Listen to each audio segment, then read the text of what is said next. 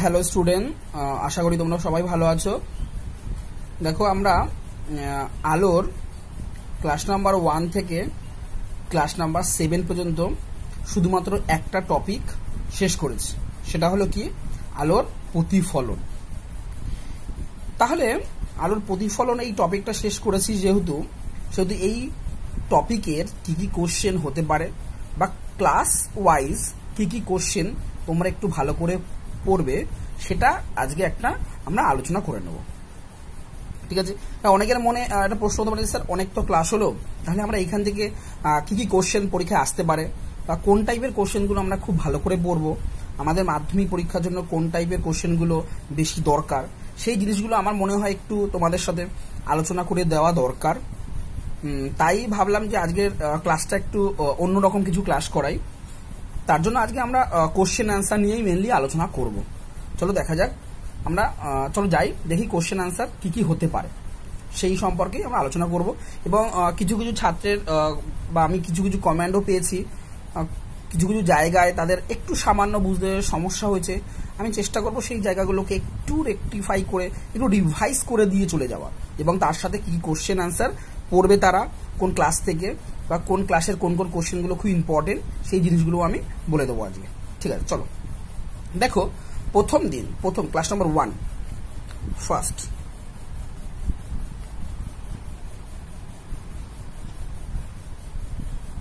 Class number 1-এ তোমরা পড়েছো আলো কি, তাই তো?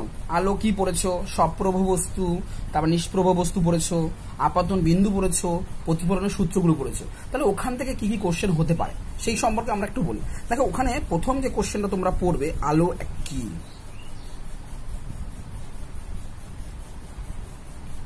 এই কোশ্চেনটা ফার্স্ট তোমরা পড়বে যে আলো কি। ঠিক আছে, সেকেন্ড যে কোশ্চেনটা পড়বে সেটা পড়বে আলো এক প্রকার ড্যাশ তরঙ্গ। আলো এক প্রকার তরঙ্গ। দেখো, যারা এখনো পর্যন্ত ক্লাস নাম্বার 1টা তোমরা দেখোনি তারা কিন্তু অবশ্যই ক্লাস নাম্বার 1টা দেখবে, নাহলে কিন্তু এই কোশ্চেনগুলোর অ্যান্সার তোমরা করতে পারবে না। যাদের যে কোশ্চেনের অ্যান্সার হবে না আমাকে কিন্তু কমেন্ট করে জানাবে, আমি কিন্তু সেই অ্যান্সার বলে দেবো। এখন কিন্তু আমি বলবো না, কারণ আমি কিন্তু প্রত্যেকটা ক্লাস তোমাদের ডিসকাস করে দিয়ে এসেছি, এবং প্রত্যেকটা ক্লাসে এই যে কোশ্চেনগুলো সেই কোশ্চেনগুলো তুমি অ্যান্সার পেয়ে যাবে আশা করি। সুতরাং যারা এখনো দেখোনি তারা কিন্তু অবশ্যই ক্লাস নাম্বার 1টা দেখে নাও, এবং তার যে করসপন্ডিং যে কোশ্চেন হতে পারে সেই কোশ্চেনগুলো তোমরা একবার দেখে নেবে। তাহলে প্রথম যে কোশ্চেনটা কি বললাম যে আলো কি এবং আলো এক প্রকার ড্যাশ তরঙ্গ, তাহলে এর অ্যান্সারটা তোমরা অটোমেটিক জানো। আলো কি সবাই বলতে পারবে, একদম প্রথম দিন আমি পড়েছিলাম আলো কি। জাস্ট আমি একটু বলে দিই যে আমরা কি বলেছিলাম, একটু খেয়াল করে দেখো যে আলো কিতে আমরা কি বলেছিলাম। মনে পড়ছে না?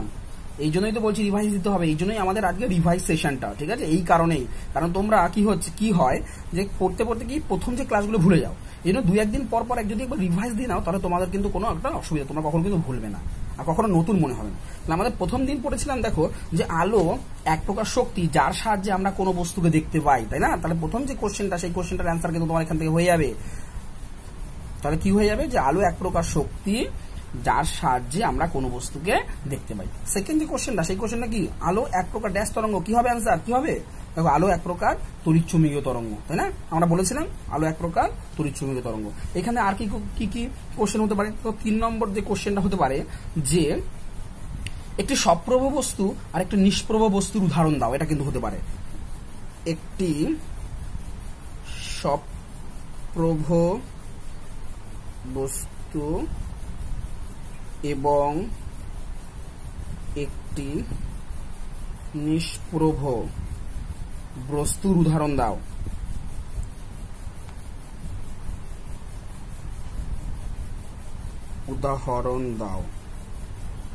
দেখো, এটার অ্যান্সার কি হবে তোমরা অটোমেটিক জানো, আমি আর বলবো না। যারা এখনো দেখোনি তারা ফার্স্ট ক্লাসটা দেখে নাও, অ্যান্সার এমনি চলে আসবে। নেক্সট যে কোশ্চেনটা সেই কোশ্চেনটা কি হতে পারে, প্রতিফলনের সূত্র দুটি লেখো। প্রতিফলনের দুটো সূত্র আমরা পড়েছিলাম, তাই না? তার মানে নেক্সট কোশ্চেনটা আমাদের প্রতিফলনের সূত্র দুটি। প্রতিফলনের সূত্র দুটি লেখো। আরেকটা কোশ্চেন আমাদের এখানে হতে পারে, সেটা হলো 5 নম্বর কোশ্চেন, যে আপাতন কোণ এবং প্রতিফলন কোণ কাকে বলে? আপতন কোণ এবং প্রতিফলন কোণ কাকে বলে? ঠিক আছে, এই মোটামুটি ক্লাস 1-এ এই সমস্ত কোশ্চেনগুলো কিন্তু তোমাদের হতে পারে। এবার চলে আসি ক্লাস 1-এর ডাউট। ক্লাস 1-এর ডাউট কার কার কি ছিল বা কি কি হতে পারে? ক্লাস 1-এর ডাউট একজনের ছিল বলতো যে প্রতিফলন ডাউট, প্রতিফলন বিন্দু,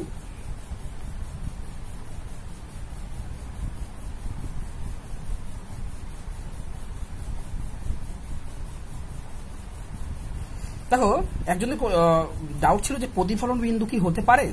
দেখো একটা জিনিস তোমাদের যখন ক্লাস 1টা আমি পড়েছিলাম, দেখো ক্লাস 1 আমরা কি পড়েছিলাম যে একটা রশ্মি এখানে এসে পড়লো, এই যে রশ্মিটা সেই রশ্মিটাকে আমরা কি বলবো? আপাতিত রশ্মি। আর এই যে পয়েন্টটা সেটা কি বলবো? আমাদের কি বলবো? আমাদের বলো এই যে যেখানে পড়লো সেটা আপাতন বিন্দু, আর এইখান থেকে যেটা বেরিয়ে যাবে সেটা হলো আমাদের প্রতিফলিত রশ্মি। দেখো প্রতিফলন বিন্দু কোথায় হবে? এইটা তো প্রতিফলিত রশ্মি। অনেক সময় আমি আগেও বলেছি যে এই পয়েন্টটাকে বলবো কিন্তু আপাতন বিন্দুই আমাদের, এইটাকে কিন্তু আমরা প্রতিফলন বিন্দু কখনো বলি না, এইটাকে আমরা আপাতন বিন্দুই বলবো। তো সেই অর্থে প্রতিফলন বিন্দু বলে কিছু হয় না, এটা আমাদের একজনের ডাউট ছিল। ঠিক আছে, যে প্রতিফলন বিন্দু কি হতে পারে, সেই অর্থে প্রতিফলন বিন্দু বলে কিছু হয় না আমাদের, এটা কিন্তু আমরা আপাতন। একই অনেক সময় তোমরা অনেক জায়গায়, কারণ এইটা তো প্রতিফলিত হচ্ছে, অনেকে একে প্রতিফলন বিন্দু বলে হয়, কিন্তু অ্যাকচুয়ালি একে আমরা আপাতন বিন্দু দিয়েই চিনবো, থাকবে। তাহলে এইটা আমাদের ক্লাস 1-এর ডাউট ছিল। 6 নম্বর কোশ্চেন কেন? তাহলে আপাতন বিন্দু কাকে বলে? আপাতন বিন্দু বলতে কি বোঝো? এই কোশ্চেনগুলো তোমরা ক্লাস 1 যেটা পড়ানো হয়েছিল এই কোশ্চেনগুলো তোমরা ক্লাস 1 থেকে পড়ে নেবে। ঠিক আছে, আর কিছু না। আমাদের তো ক্লাস 2-তে যাই আমরা। ক্লাস নাম্বার 2,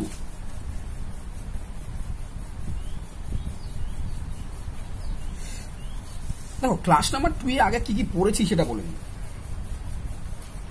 ক্লাস নাম্বার 2-এ আমরা যেটা পড়েছি সেটা হলো কি, বক্র প্রতিফলক তল থেকে শুরু করে গলীয় দর্পণ, তারপরে অবতল দর্পণ, উত্তল দর্পণ, তারপরে মেরুবিন্দু, অবতল দর্পণের বা উত্তল দর্পণের মেরুবিন্দু, বক্রতা কেন্দ্র, বক্রতা ব্যাসার্ধ, প্রধান অক্ষ, উন্মেষ এবং উপক্ষীয় রাশি এবং প্রান্তীয় বা অপক্ষীয় রাশি, এই সমস্ত জিনিসগুলো কিন্তু আমরা ক্লাস 2-এ আলোচনা করছি। তাহলে এইখান থেকে কি কি কোশ্চেন হতে পারে এবং তোমাদের বোর্ডের জন্য কোন কোন কোশ্চেনগুলো খুব ইম্পর্টেন্ট, সেই কোশ্চেনগুলো কিন্তু আমরা এবার দেখব। চলো, প্রথম যে কোশ্চেনটা হতে পারে, ফার্স্ট যে কোশ্চেনটা হতে পারে যে গলীয় দর্পণ কাকে বলে? এটা কিন্তু তোমাদের বোর্ডের পরীক্ষায় আসে। গলীয় দর্পণ কাকে বলে এটা কিন্তু তোমাদের বোর্ডের পরীক্ষায় আসে। এবার 2 নম্বর যে কোশ্চেনটা, সেই কোশ্চেনটা উত্তল দর্পণ এবং অবতল দর্পণ কাকে বলে?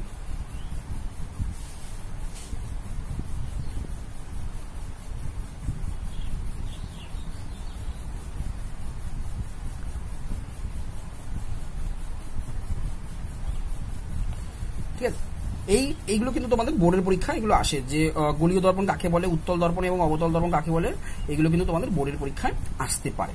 থার্ড যে কোশ্চেনটা হতে পারে এখানে, এটা কিন্তু তোমাদের ধরেই রাখো, শর্ট কোশ্চেনে কিন্তু শিওর আসেই পরীক্ষায়, যে গলীয় দর্পণের মেরু বা মধ্যবিন্দু এবং বক্রতা কেন্দ্র বলতে কি বোঝো? গলীয় দর্পণের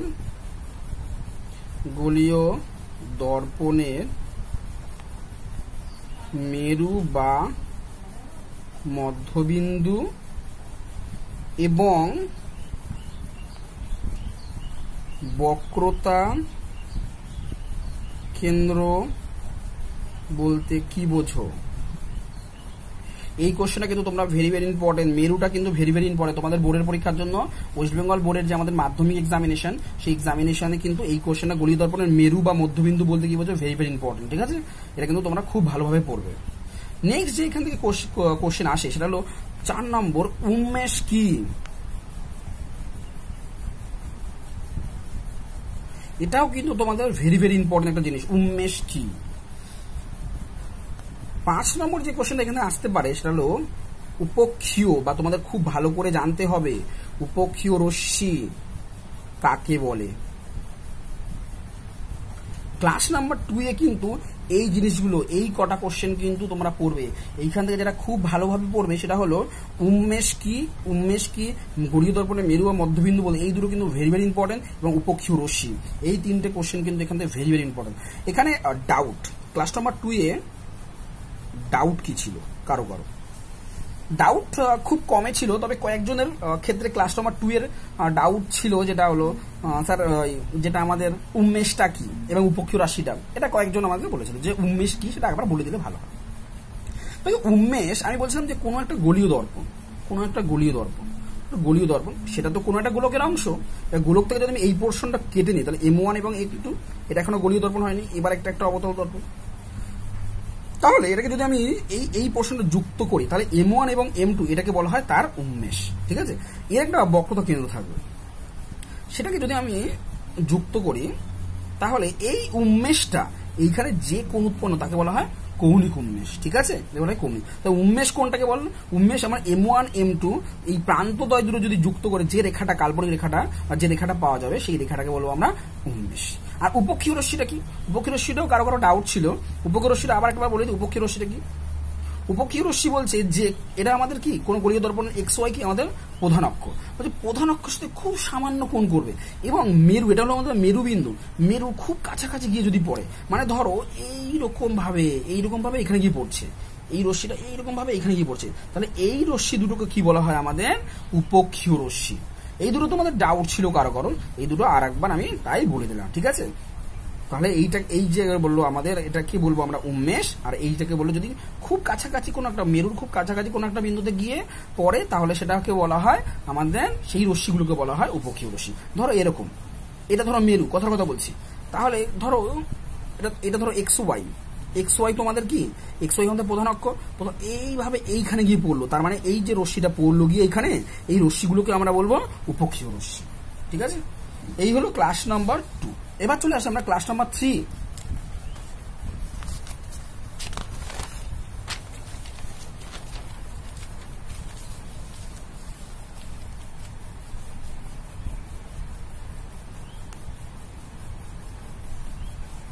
ক্লাস নাম্বার 3-তে তোমরা কোন কোন কোশ্চেনগুলো পড়বে? তো ক্লাস নাম্বার 3-তে তোমরা কি কি পড়েছো সেটা আগে বলে নি। ক্লাস নাম্বার 3-তে তোমরা পড়েছো হলো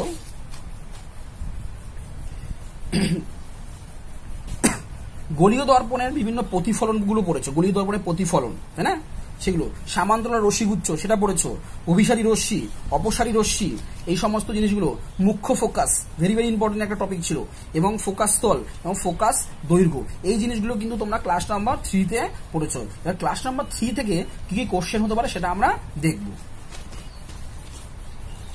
ফার্স্ট কোশ্চেন যেটা ক্লাস নাম্বার 3 থেকে হতে পারে, ভেরি ভেরি ইম্পর্টেন্ট একটা কোশ্চেন, যে অভিসারী এবং অপসারী রশ্মি কাকে বলে? অভিসারী এবং অপসারী কাকে বলে? এটা কিন্তু তোমাদের ওয়েস্ট বেঙ্গল বোর্ডের পরীক্ষা আসে, এটাও ভালো করে পড়বে, অভিসারী রশ্মি এবং অপসারী রশ্মি কাকে বলে। নেক্সট যেটা ভেরি ভেরি ইম্পর্টেন্ট, খুব ভীষণ ইম্পর্টেন্ট, বারবার করে বলছি, ফোকাস বা মুখ্য ফোকাস কাকে বলে? এই কোশ্চেন অথবা এটাও হতো, অথবা মুখ্য ফোকাস কাকে বলে, এটা কিন্তু একই কোশ্চেন। যদি কোথাও কোশ্চেন থাকে ফোকাস কাকে বলে, সেটা মানেই হলো অ্যাকচুয়ালি মুখ্য ফোকাস যেটা, সেটা কারণ তোমরা পড়েছো যে ফোকাস দু রকমের হয়, ক্লাস নাম্বার 3-তে পড়েছো, একটা হলো মুখ্য ফোকাস এবং একটা হলো গৌণ ফোকাস। তাহলে ফোকাস কাকে বলে যদি বলে তাহলে কিন্তু সেটা মুখ্য ফোকাস কাকে বলে সেটাই আমাদের লিখতে হবে। 3 নম্বর যে কোশ্চেনটা, এই ভেরি ভেরি ইম্পর্টেন্ট কিন্তু, ফোকাস কাকে বলে, এটা ফোকাস তল এবং ফোকাস দৈর্ঘ্য, ফোকাস তল এবং ফোকাস দৈর্ঘ্য কাকে বলে, এটা কিন্তু তোমরা পড়বে। ফোকাস তল এবং ফোকাস দৈর্ঘ্য কাকে বলে। এটাও কিন্তু একটা কোশ্চেন। ফোকাস তল অনেক সময় পরীক্ষায় তোমাদের জানতে চায় যে ফোকাস তল বলতে কি বোঝো। এই হলো তোমাদের মোটামুটি ক্লাস নাম্বার 3-তে এই সমস্ত কোশ্চেনগুলো হতে পারে। এবার এখানে ডাউট কি বা কি কি তোমাদের অসুবিধা ছিল? অনেক অসুবিধা ছিল যে স্যার ফোকাস ব্যাপারটা অনেকে বুঝতে পারেনি বলছে, বা সবাই না, আমি বলছি কেউ কেউ বুঝতে পারেনি। আমি বলবো যারা বুঝতে পারোনি তোমরা তারা ক্লাসটাকে বারবার করে দেখো, আমার মনে হয় তোমরা বুঝে যাবে। তাছাড়াও আমি একবার যেহেতু এটা রিপিটেশন ক্লাস একটা, তাই রিপিটেশন ক্লাসে আমি একটু বলে দিই তাও ফোকাসটা। দেখো আমি বলছি ধরো এটা একটা অবতল দর্পণ, এটা আমাদের মেরু, এটা আমাদের প্রধান অক্ষ। ধরো অসীম দূরত্ব থেকে বা যে কোনো জায়গা থেকে সমান্তরাল রশ্মিগুচ্ছ, মানে সমান্তরাল রশ্মি কার সাথে? প্রধান অক্ষের সাথে সমান্তরাল রশ্মি এখানে কোনো একটা দর্পণের এই বিন্দুতে গিয়ে আপতিত হলো। ধরো এটা বি বিন্দু। একটা জিনিস তোমাদের বারবার করে আমি ফোকাস পড়ানোর সময় বলেছিলাম, এখনো বলছি, যে প্রধান অক্ষের সমান্তরাল কোনো রশ্মি যখন কোনো দর্পণের উপর এসে পড়ে, অবতল দর্পণের উপরে এসে যদি পড়ে, তাহলে সেটা সব সময় তার ফোকাস দিয়েই যাবে, সব সময় তার ফোকাস। এবার অনেকে মনে হতে পারে স্যার আপনি তো ফোকাস দিয়ে যাবে এটা কেন বললেন হট করে? সেটা আমরা দেখো, ফোকাস দিয়ে যাবে এটা না বলে আমরা এটা বলতে পারি তো, যে ধরো এটা আমরা তো বলতে পারি, ধরো প্রধান অক্ষের সমান্তরাল সে বললো, তাহলে সে কোনো একটা বিন্দু দিয়ে যাবে, কোনো একটা বিন্দু যেটা প্রধান অক্ষকে কোনো একটা বিন্দুকে ছেদ করবে। আমি বলছি সমান্তরাল রশ্মিগুচ্ছ প্রধান অক্ষের সঙ্গে সমান্তরাল রশ্মিগুচ্ছ এসে কোনো একটা বিন্দুতে আপাতিত হলো, প্রতিফলিত হওয়ার পর সে এইখান থেকে কোনো একটা বিন্দুতে গিয়ে চলে যাবে। এবার সেই বিন্দুটা প্রধান অক্ষকে কোনো একটা জায়গায় ছেদ করবে। ধরো এই পয়েন্টে ছেদ করলো, যে পয়েন্টে ছেদ করবে সেই ছেদ পয়েন্টটাকেই বলবো আমরা ফোকাস। একটা দিন মাথায় রাখবে, ফোকাস বা মুখ্য ফোকাস সেটা সবসময় প্রধান অক্ষের উপরেই বিন্দু হবে। অনেকের একটা প্রশ্ন থাকে স্যার ফোকাস এবং গৌণ ফোকাসের মধ্যে পার্থক্য কি? তাহলে মুখ্য ফোকাস মাথায় রাখবে, মুখ্য ফোকাস সবসময়, মুখ্য ফোকাস যেটা হবে সেটা হলো প্রধান অক্ষের উপরেই কোনো একটা বিন্দু হবে, এটা হবে সবসময় মুখ্য ফোকাস, ঠিক আছে? আর ফোকাস তল, যেটা অনেকেরই ডাউট যে ফোকাস তল, দেখো ফোকাস তল একটা কাল্পনিক তল। কি হবে? ধরো যেই পয়েন্টে তোমার ফোকাসটা তৈরি হলো সেখানে তুমি যদি একটা বইয়ের পৃষ্ঠা লম্ব লই, অর্থাৎ প্রধান অক্ষের সাথে লম্ব হবে যদি বইয়ের পৃষ্ঠা বা কোনো একটা কার্ডবোর্ড ধরো, এটা একটা কিন্তু একটা পুরোপুরি কাল্পনিক তল, কার্ডবোর্ড ধরো, তাহলে যে তলটা তৈরি হবে, যে তলটা হবে সেই তলটাকে বলা হয় ফোকাস তল, এটা পুরোপুরি একটা কাল্পনিক তল। এই গেল আমাদের ক্লাস নাম্বার 3। এবার চলে আসে আমরা ক্লাস নাম্বার 4।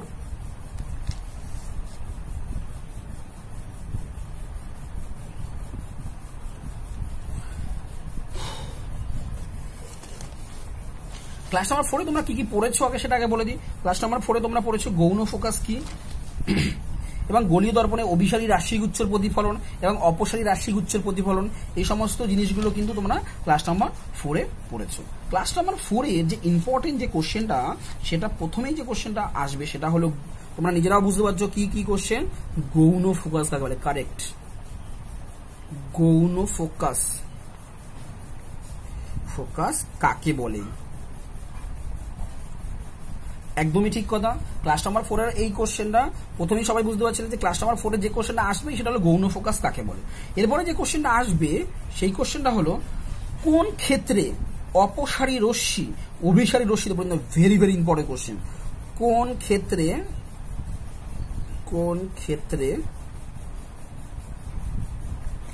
অপসারী রশ্মি অভিসারী রশ্মিতে পরিণত হয়?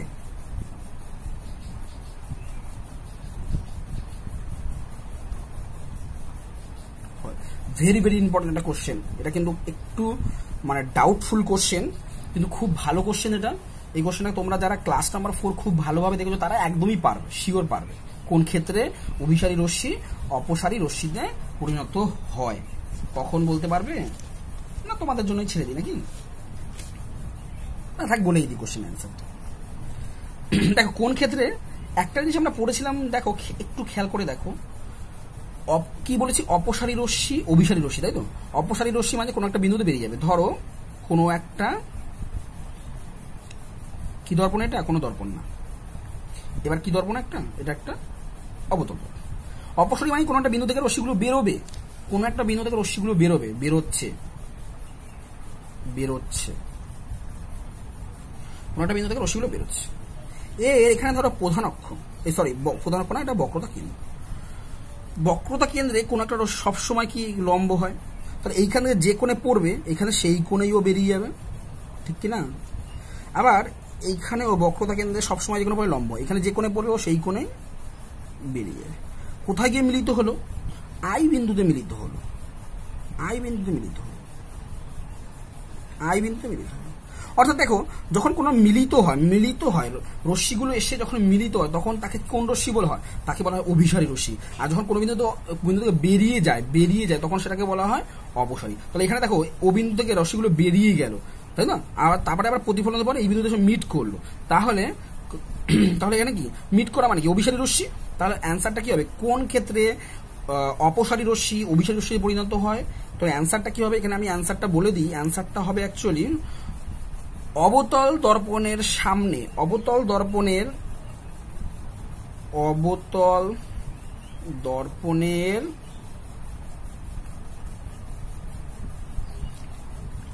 বক্রতা কেন্দ্র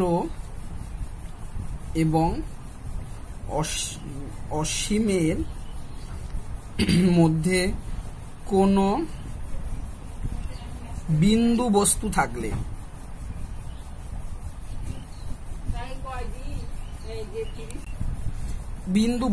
অর্থাৎ যদি তোমাদের কোন একটা এই পজিশনে কোন একটা বস্তুকে রাখি, তাহলে সেখান থেকে কি অপসারী রশ্মি অভিসারী রশ্মিতে পরিণত হবে, ঠিক আছে? তো অবতল দর্পণে বক্রতা কেন্দ্র অসীমের মধ্যে কোনো বিন্দু বস্তু থাকলে সেই বস্তুর যে প্রতিবিম্ব তৈরি হবে সেটা, ঠিক আছে? তাই অনেক সময় এটা কোশ্চেন জিজ্ঞেস করতে পারে তোমাদের, যে গোলীয় দর্পণের কখন তৈরি হয় এটা, তখন তোমরা এটা এই অ্যান্সারটা বলে দেবে, কখন তৈরি হয়? যখন কোনো একটা অবতল দর্পণের সামনে কোনো একটা বিন্দু বস্তু রাখা হবে, তার যে প্রতিবিম্বটা, যখন প্রতিবিম্বটা কোথায় তৈরি হবে? প্রতিবিম্বটা ফোকাস এবং বক্রতা কেন্দ্রের মাঝে তৈরি হবে, এবং সেক্ষেত্রে অপসারী রশ্মি অভিসারী রশ্মিতে পরিণত হবে, ঠিক আছে? এখানে আর একটা কোশ্চেন হতে পারে, 3 নম্বর যে কোশ্চেনটা হতে পারে, কোন ক্ষেত্রে অপসারী রশ্মি প্রতিফলনের পর আবার অপসারী রশ্মিতেই পরিণত হয়? কোন ক্ষেত্রে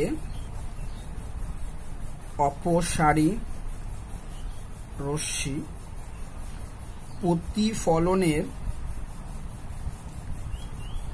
পর আবার অপসারী রশ্মিতেই পরিণত হয়?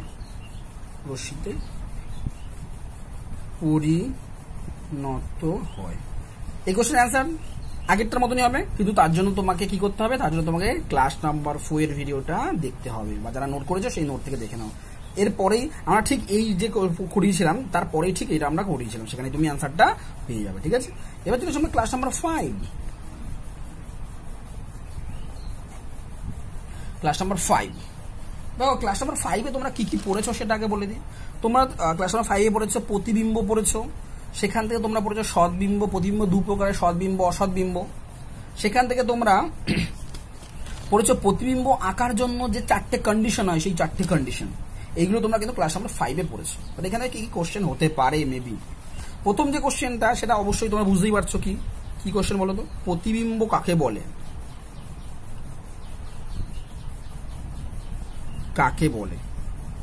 সেকেন্ড কোশ্চেনটা হতে পারে সৎবিম্ব অসৎবিম্ব বলতে কি বোঝো?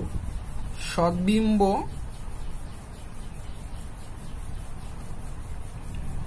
অসৎবিম্ব বলতে কি বোঝো? থার্ড কোশ্চেনটা হলো সৎবিম্ব অসৎবিম্বের পার্থক্য।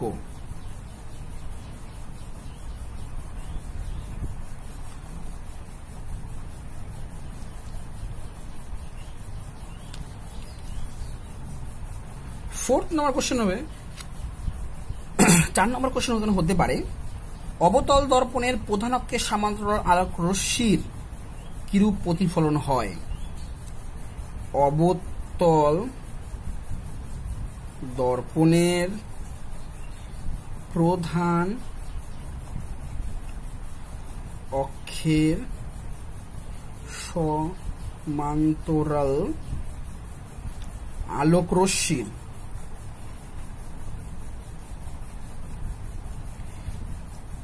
কিরূপ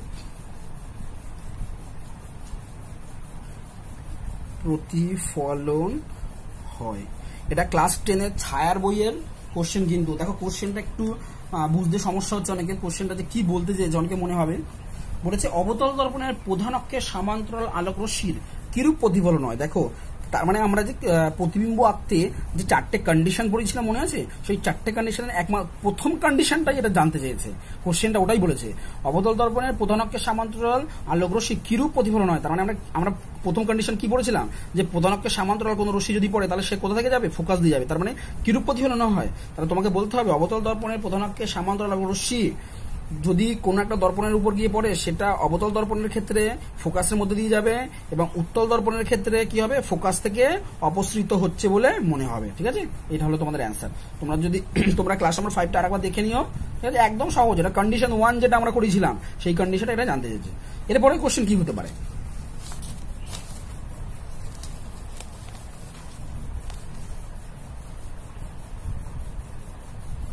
এরপরের কোশ্চেন হতে পারে 5 নম্বর, উত্তল দর্পণের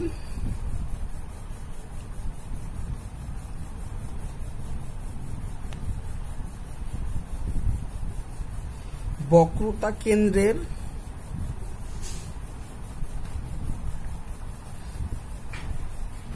মধ্যে দিয়ে পরিচলিত রশ্মি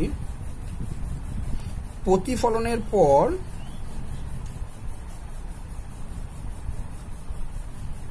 কোন পথে যাবে। দেখো ভেরি ভেরি ইম্পর্টেন্ট, কিন্তু খুব সুন্দর কোশ্চেন, যারা পড়েছো তারা বুঝতে পারছো। এটা কি, এটা আমাদের কোন কন্ডিশন ছিল বলতো, এটা আমাদের 3rd নম্বর কন্ডিশন ছিল। কি 3rd নম্বর কন্ডিশন আমরা কি পড়েছিলাম একটু খেয়াল করে দেখো। 3rd নম্বর কন্ডিশন আমরা এটা পড়েছিলাম যে কোনো একটা দর্পণের, ধরো এটা যদি বক্রতা কেন্দ্রের মধ্যে দিয়ে যদি কোনো রশ্মি যায় ও আবার সেই পথেই ব্যাক করবে, তাই তো। সেটা অবতল দর্পণ বা উত্তল দর্পণ যাই হোক না কেন, অবতল দর্পণ বা উত্তল দর্পণ যাই হোক না কেন, বক্রতার কেন্দ্রের মধ্যে দিয়ে যদি কোনো রশ্মি পাস করে তাহলে ও সেই পথেই আবার ব্যাক করবে। এটা কিন্তু আমরা পড়েছিলাম 3rd নম্বর 3 নম্বর কন্ডিশনে, ক্লাস 5-এর 3 নম্বর কন্ডিশন আমরা পড়েছিলাম। তাহলে অ্যান্সারটা এখানে কি হয়ে যাবে, অবতল দর্পণের বক্রতা কেন্দ্রের মধ্যে দিয়ে পরিচালিত রশ্মি প্রতিফলনের পর কোন পথে যাবে, কোন পথে যাবে, আবার বক্রতা কেন্দ্রের মধ্যে দিয়েই ব্যাক করবে। এটা তোমাদের অ্যান্সার হয়ে যাবে। ঠিক আছে, এটাও তোমাদের ছায়ার বইয়ের কোশ্চেন, দেখবে একবার। কোশ্চেনটা কিন্তু একটু ঘুরিয়ে দিয়েছে, অ্যান্সারটা বোঝাই গেল কি, তাই না। এবার চলে আসি তোমাদের ক্লাস নাম্বার 6।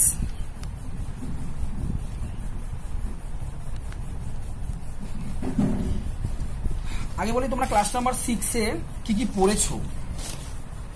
ক্লাস নাম্বার 6-এ তোমরা পড়েছো হলো রশ্মিচিত্রের সাহায্যে গোলীয় দর্পণের প্রতিবিম্ব গঠন, তাই না। সে দুটো কন্ডিশন পড়েছো। অবতল দর্পণের ক্ষেত্রে তোমরা পড়েছো মোটামুটি ভাবে তোমরা 7টা জিনিস তোমরা শিখেছো অবতল দর্পণের ক্ষেত্রে, এবং উত্তল দর্পণের ক্ষেত্রে একটা হয়, সেটা তোমরা কিন্তু ক্লাস নাম্বার 6-এ শিখেছো। এখান থেকে কিন্তু বেশ কোশ্চেন আসতে পারে, মানে যেটা প্রতিবার তোমাদের মাধ্যমিকে এখান থেকে কিন্তু কোশ্চেন আসেই, যে বস্তু কোথায় অবস্থিত হলে তার প্রতিবিম্ব কোথায়, এরকম একটা কোশ্চেন কিন্তু শিওর এখান থেকে আসে। প্রথম যে কোশ্চেনটা এখানে আসতে পারে, বস্তু অসীমে থাকলে তার প্রতিবিম্ব কোথায় তৈরি হবে।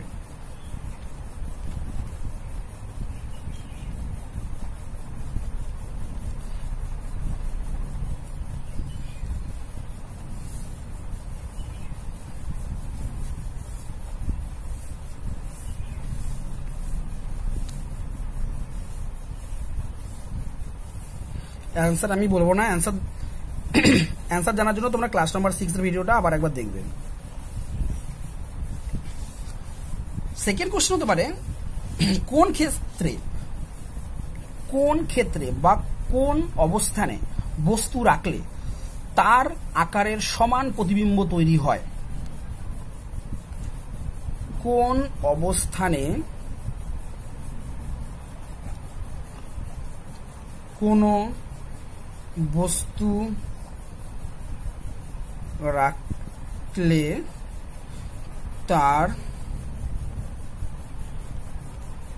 আকারের সমান প্রতিবিম্ব তৈরি হয়।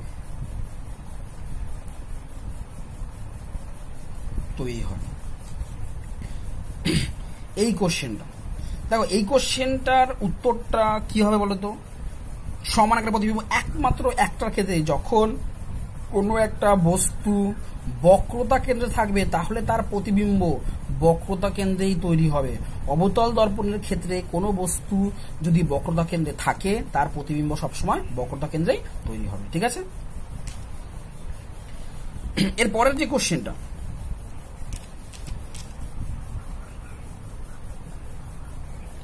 অবতল দর্পণের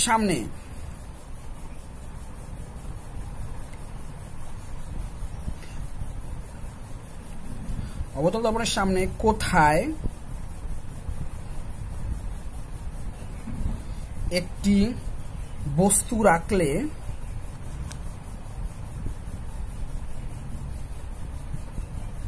বস্তুর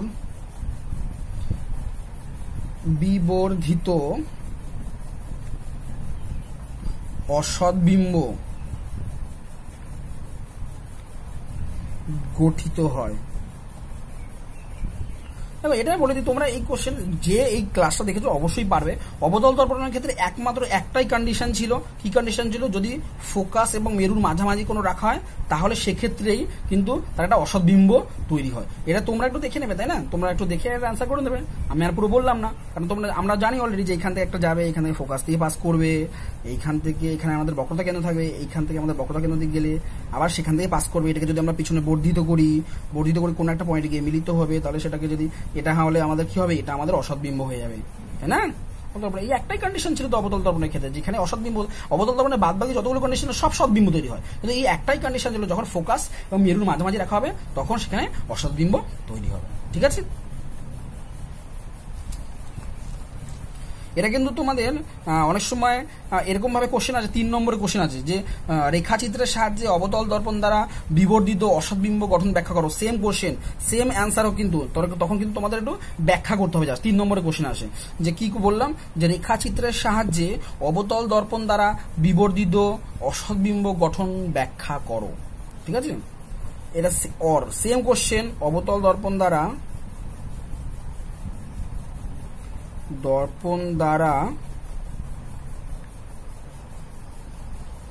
কি বললাম, অবতল দর্পণ দ্বারা বিবর্ধিত অসৎবিম্ব গঠন ব্যাখ্যা করো। ঠিক আছে, অবতল বিবর্ধিত, এটা কিন্তু তোমাদের রেখাচিত্রের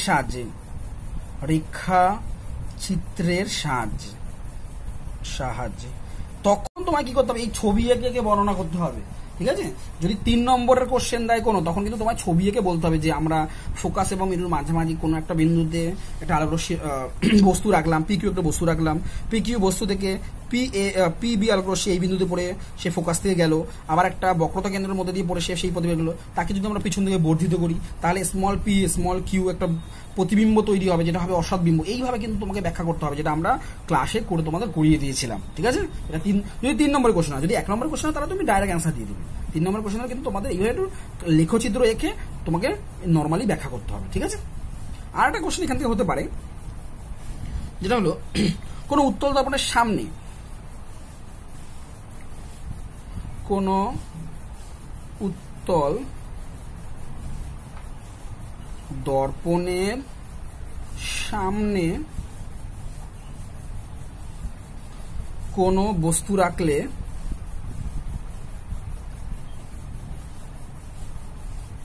তার প্রতিবিম্ব কোথায় তৈরি হবে এবং প্রতিবিম্বের প্রকৃতি কেমন হবে। তো প্রতিবিম্বের প্রকৃতি মানে প্রতিবিম্ব সৎ হবে না অসৎ হবে, অবশিষ্ট হবে না সমশিষ্ট হবে, এই জিনিসটা জানতে চাওয়া হয়। ঠিক আছে, এটা মাথায় রাখবে কিন্তু। ঠিক আছে, এটা কিন্তু তোমাদের এই জিনিসটা কোশ্চেনটা কিন্তু ওয়েস্ট বেঙ্গল বোর্ডের পরীক্ষায় খুব আসে, এটা তোমাদের এটা খুব আসে, এইটা কিন্তু তোমাদের ওয়েস্ট বেঙ্গল বোর্ডের পরীক্ষায় খুব আসে, এই দুটো কোশ্চেন। ঠিক আছে, এগুলো কিন্তু খুব ভালো করে বলবে এই দুটো কোশ্চেন। লাস্ট যেটা আমাদের ক্লাস নাম্বার 7, কি পড়েছো আগে সেটা বলি। ক্লাস নাম্বার 7-এ, ক্লাস নাম্বার 7-এ তোমরা যেটা পড়েছো, কোন গোলীয় দর্পণের ক্ষেত্রে ফোকাস দূরত্ব এবং বক্রতা ব্যাসার্ধের মধ্যে সম্পর্ক, অর্থাৎ অবতল দর্পণের ক্ষেত্রেও পড়েছো, উত্তল দর্পণের ক্ষেত্রেও পড়েছো। এবং আরেকটা জিনিস তোমরা পড়েছো, গোলীয় দর্পণে তোমরা ব্যবহার পড়েছো, তাই না? এবং আরেকটা জিনিসও তোমরা পড়েছো, দর্পণ চেনার উপায় পড়েছো। এইখান থেকে কিন্তু তোমাদের খুব খুব ইম্পর্টেন্ট, এবং এই জায়গাটা ভেরি ভেরি ইম্পর্টেন্ট, ভালো করে পড়বে। এই জায়গাটা কিন্তু তোমাদের বোর্ডের বেশ পরীক্ষায় বা তোমাদের কোনো কম্পিটিটিভ এক্সামে কিন্তু এই জায়গাটাতে কিন্তু বেশ কোশ্চেন আসে। ফার্স্ট কোশ্চেনটা যেটা হলো, একটি অবতল দর্পণের ক্ষেত্রে, ছায়ারও কোশ্চেন আছে দেখবে, একটি অবতল দর্পণের পারলেও আছে ক্ষেত্রে F = R/2 প্রমাণ করো। এটা কিন্তু ভেরি ভেরি ইম্পর্টেন্ট একটা কোশ্চেন, এটা কিন্তু তোমাদের পরীক্ষায় ভীষণ আসে কিন্তু, ঠিক আছে? এই সেম কোশ্চেনটা কিন্তু তোমরা উত্তল দর্পণের ক্ষেত্রেও পড়বে, উত্তল দর্পণের ক্ষেত্রেও পড়ে রাখবে, অবতলটাই মেন পড়বে। উত্তল দর্পণের ক্ষেত্রে F = R/2 প্রমাণ করো। তোমাদের দুটোই আমি করিয়েছি, কিন্তু মেনলি অবতল দর্পণটাই পরীক্ষা আসে, অবতল দর্পণটা ভালো করে পড়বে। এটা কিন্তু ভেরি ভেরি ইম্পর্টেন্ট, এবং তোমাদের মাধ্যমিকে কিন্তু এখান থেকে কিন্তু কোশ্চেন আসতে পারে, ইভেন এইটাই আসতে পারে। এখান থেকে আরেকটা কোশ্চেন যেটা হলো,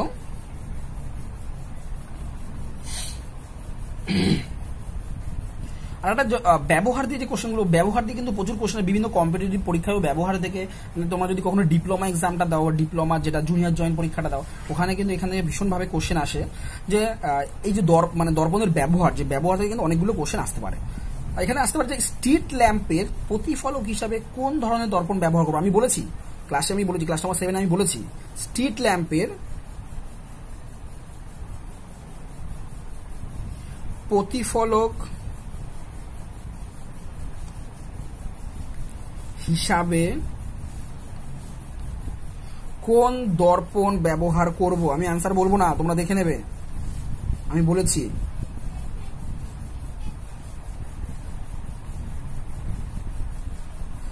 3 নম্বর কোশ্চেন হতে পারে এখান থেকে, ভিউ ফাইন্ডারে কোন দর্পণ ব্যবহার করা হয়, ভিউ ফাইন্ডারে কোন দর্পণ ব্যবহার করা হয় এবং কেন। আমি ডিটেইলে ক্লাস নাম্বার 7-এ বলেছি। কোন গাড়ির ভিউ ফাইন্ডার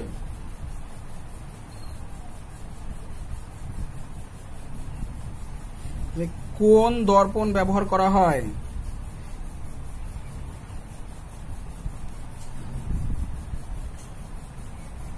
এবং কেন, আমি আগের দিন ডিটেইলে বলেছি। তার অ্যান্সারের জন্য তোমরা class number 7 very very important কিন্তু class number 7 very very important class. এখান থেকে কিন্তু তোমাদের ম্যাক্সিমাম কোশ্চেন আসে, এই জায়গাটা তোমাদের কিন্তু দেখতে হবে। এখানে আবার একবার দেখে তোমরা অ্যান্সার করবে। আর একটা কোশ্চেন আসতে পারে, গাড়ির হেডলাইটে কোন দর্পণ ব্যবহার করা হয়। গাড়ির হেডলাইটে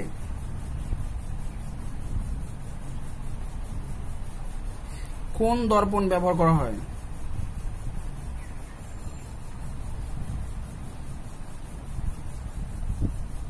এটাও আমি বলেছি, এবং কেন সেটা বলবে, কারণও আমি বলে দিয়েছি।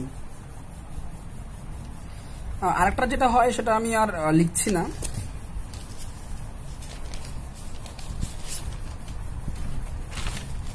আরেকটা যেটা কোশ্চেন হয় সেটা আগেরটা কত নম্বর ছিল আমাদের গাড়ির, সম্ভবত 5 নম্বর যেটা কোশ্চেন হতে পারে, দন্ত চিকিৎসায় এবং দাড়ি কামানোর ক্ষেত্রে কোন দর্পণ ব্যবহার করব এবং কেন। দন্ত চিকিৎসায় এবং দাড়ি কামানোর ক্ষেত্রে আমরা কোন দর্পণ ব্যবহার করব এবং কেন, এটাও পড়বে। কেন আমি আনসার দিয়েছিলাম, কারণ আমি কি বলেছিলাম, আমরা একমাত্র জানি যে অবতল দর্পণের ফোকাস এবং মেরু তার কাছাকাছি, যদি এইখানে যদি কোনো বস্তু হয় তাহলে তার প্রতিবিম্ব কি বিবর্ধিত প্রতিবিম্ব পাওয়া যায় না। তাহলে দাড়ি কামানোর ক্ষেত্রে কি আমরা খুব কাছ থেকে দেখি, তার মানে কি কাছ থেকে দেখা মানে কি ফোকাস এবং মেরুর মাঝামাঝি থাকি, তাহলে তার প্রতিবিম্ব অনেক বড় দেখায়। এই কারণে আমরা কোন দর্পণ, উত্তল দর্পণ, অবশ্যই উত্তল। দন্ত চিকিৎসার ক্ষেত্রেও একই, আমরা আগের দিন বলেছিলাম, তাহলে উত্তল দর্পণ আমরা ব্যবহার করব। মা আমি অ্যান্সারটাও তো বলে দিলাম, ঠিক আছে, কোনো ব্যাপার না, তোমরা আবার ক্লাসটা ভালো করে দেখে নেবে। আরেকটা কোশ্চেন হয় 6 নম্বর, তুমি কিভাবে তুমি কোনো দর্পণ চিনবে?